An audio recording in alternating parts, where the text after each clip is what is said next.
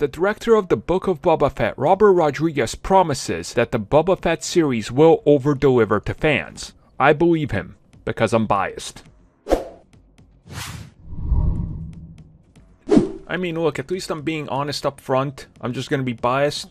I mean, Robert Rodriguez to me is like Frank Miller to Batman fanboys, right? You can practically hear the gargling and salivating and blind praise despite not seeing a single thing. He's right, he's the greatest thing ever. I mean, Batman can beat anybody. Uncle Frank said it. And I'm like, Robert Rodriguez said it. He gave us the El Rey Network, Lucha Underground, some of the greatest movies. Of course it's right, it's gonna over-deliver. I mean, what do you want me to say? I'm a fanboy. Most of you know this. To me, you know, it's Guillermo del Toro, Matthew Vaughn, Robert Rodriguez, top 3 of all time. That's my 3 favorites. So when he says, as a Star Wars fanboy, as a Boba Fett fanatic, when he says that he's promising that this series will blow your mind, that as a fan, he believes it's going to over-deliver and be something truly special that the fans love, I believe him.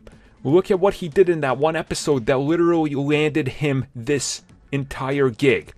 And you guys remember the story of how he got it, right?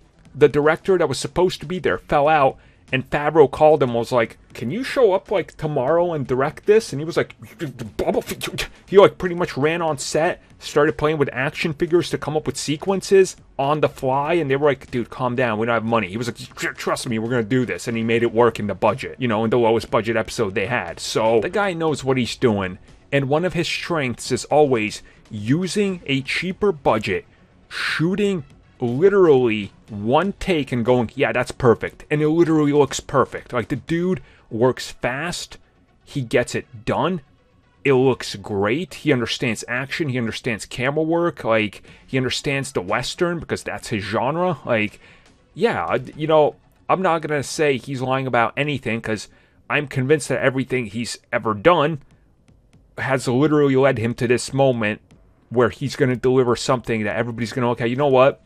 Yeah, that's the Fett we always had in our heads that we didn't get in Return of the Jedi. That's it. So yeah, I'm hyped. Call me hyped. We're gonna get this character. He's gonna be completely over the top, and he's gonna be amazing. And he's got a great director directing it. Like, what's not to love and be excited about? Yeah, alright, just give me my check. Yeah, I deposited it. I just shot the video. Yeah, I'll render it and put it up. Shit, I'm still recording. That's alright, nobody will figure this out.